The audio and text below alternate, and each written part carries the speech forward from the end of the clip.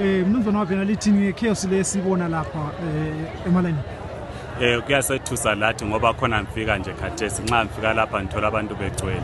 Into yokuqala esenhle ngayenza ukuthi ngifonele umanager we-VFS osebenza khonapha uthi yena isystem yabo iphansi internet yabo ukuthi ba process abantu. Ngithe ngikhuluma la khathesi efonini esithi uya driver uya eRivonia head office yabo ukuyalungisa khona ethembisa esithi yena ngemva kwe 30 minutes kungenzeka ibe silungile. Bazimisela ukuthi bancedisa abantu baqhubeke ngomsebenzi wabo namhla ama-applications. Kodwa kuyasidanisa kakhulu ngoba abantu bafike ekuseni sekuze kuyilesi sikhathi bengalungiselwanga. Kanti-ke izolo bakhona abantu esikhuluma labo akade bele appointment eka10:30 baze basuka lapha ngo3. So izinto lezi esibona ukuthi kazihambi kuhle. Esicabanga ukuthi uDirector General kumele azazi kusasa njengoba kusasa ezabe ekhuluma labo ezindaba.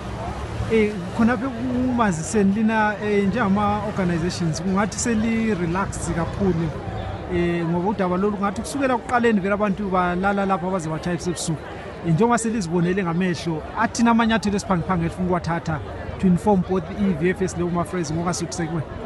Ekuqaliseni kwaba lohlupho sangenela sahamba sakhuluma labe head office ePretoria sabuya sakhuluma labo khonapha.